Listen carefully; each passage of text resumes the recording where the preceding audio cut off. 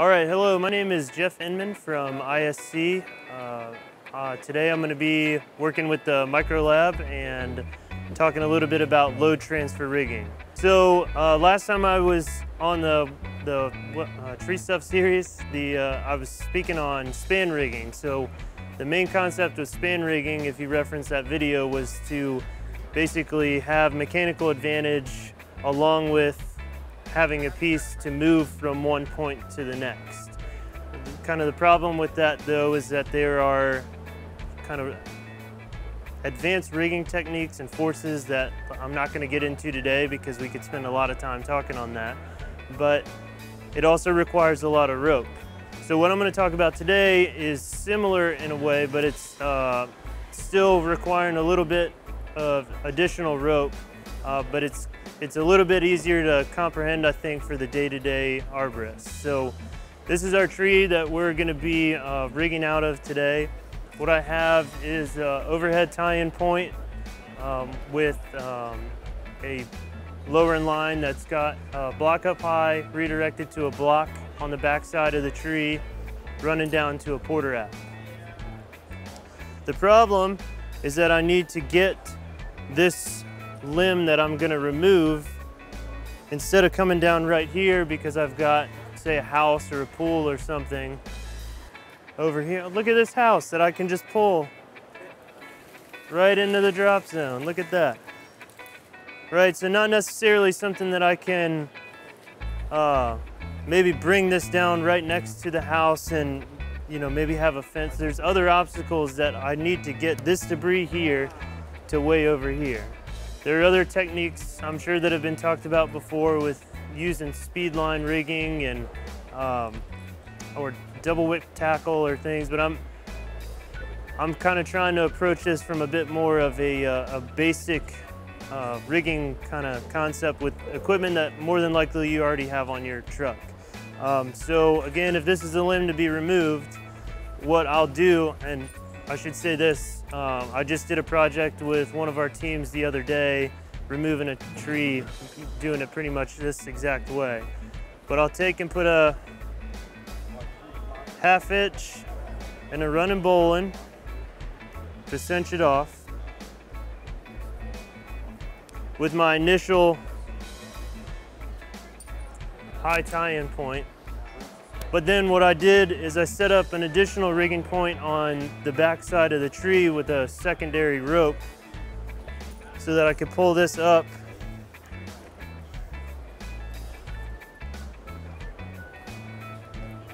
and a lot of times when I like to do this, if I can get out to the tips of a limb, I'll put it out on the end of the limb.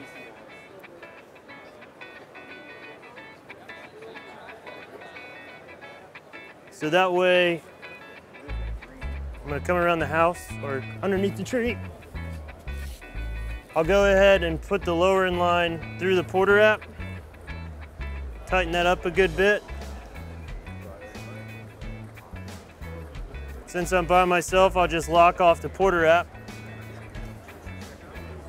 So now what I have is my initial rigging line is set up to make a cut right here at the butt, do a more traditional butt hitch type rigging. But I'll have my other grounds personnel tighten up on this line here. And a lot of times when I do this, I like to have this line be somewhat handhold only or incorporate some level of aerial friction up at this point, whether that's a rigging wrench, whether that's additional rings, a safe block, some additional type of aerial friction, so that way they're not committed to a porter wrap on the ground, and if it's in somewhat of a tight space, they can maneuver themselves with the lowering line. So in this situation, I'm trying to avoid this house. I'm gonna get back underneath. I'll make a notch.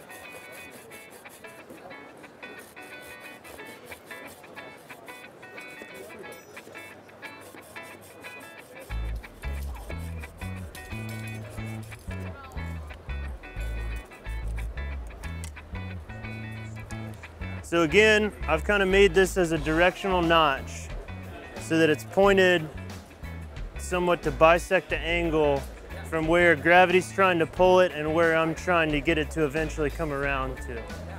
So what I'll do is, actually, can I bring in a ground person at this moment? So if I could get my brother Zach to step around here.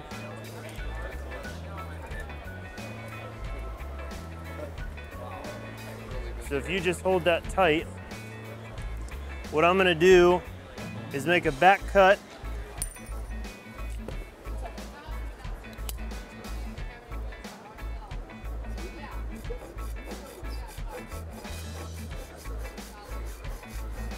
and cut until it starts to move a little bit, in which case, because my aerial friction that I've set up in the air, I can get my ground personnel to go ahead and start pulling on this line a little bit.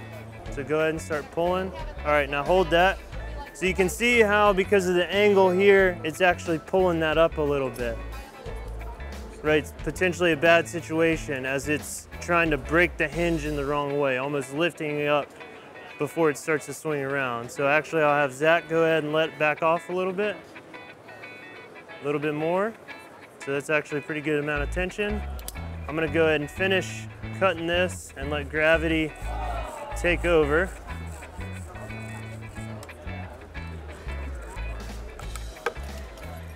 So it's a bit more dynamic, but now, Zach, go ahead and pull up. Keep pulling up. All right, that's good. I'm gonna go ahead and come down here to my Porter app and have Zach continue to hold that tight. And then the two of us together are actually gonna work this limb down away from the hazard into another drop zone. So I'm gonna have Zach, again, so if you look at this, how it's in the rigging, we've got one rope that's more on the tip side of the limb and one that's more on the butt side of the limb. So typically, especially in this scenario, if the tip end has a bunch of foliage, all the branches, and we're bringing it back through a live section, we probably want to have the butt end come down first, or at least this is what we were doing in the tree I was removing the other day.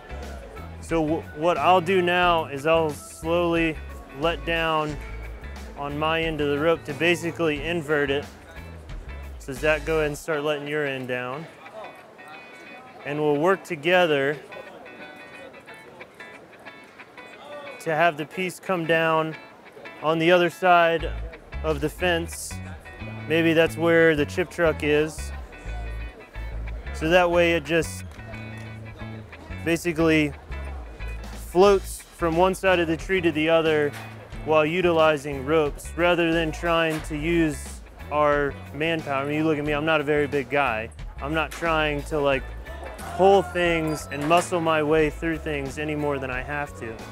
If I can use ropes and physics basically to move the tree with the tree to the place where it's easiest on my ground personnel in a manner in which like our whole job continues to flow rather than just bombing big stuff on them all the time. Keep that work pace flowing, utilizing the gear that I already had on the truck to get stuff down into the chipper.